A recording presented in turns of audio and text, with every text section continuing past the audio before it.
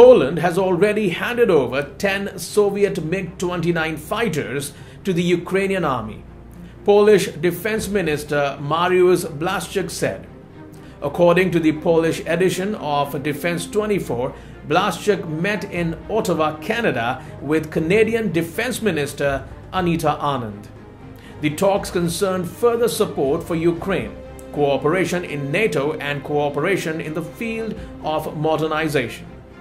During his visit to Canada, the Minister of National Defense announced information about how many MiG-29 aircraft Poland provided to Ukraine. According to the information provided, Poland has transferred 10 MiG-29 aircrafts to Ukraine, the Defense 24 announced. As reported on April 5th, Polish President Andrzej Duda announced that 8 MiG-29s had already been delivered to Ukraine, and 6 more were being prepared for transfer.